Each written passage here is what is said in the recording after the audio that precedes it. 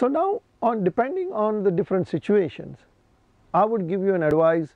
Say for example, your son is in the grade 12 and you come to me and ask for an advice that what do we do?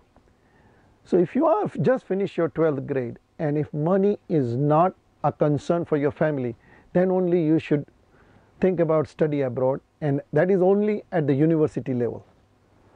Only take a university degree. Otherwise, you should study and take a university degree in India. If you try to take a 1 or 2 years of diploma abroad, whether it could be in America, Australia, New Zealand, Canada, UK, it is not going to be useful. It is of no value.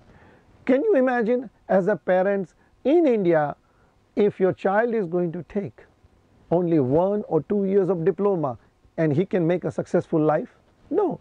So how can you imagine your child can be a very successful person by studying a 1 or 2 years of diploma in foreign country?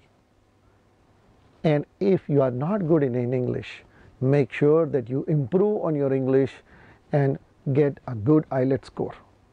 Then only it can happen and you can get your successful study abroad. Or otherwise, if money is not an issue, go study abroad, but only study at the university. Do not take a diploma at the college or a private colleges.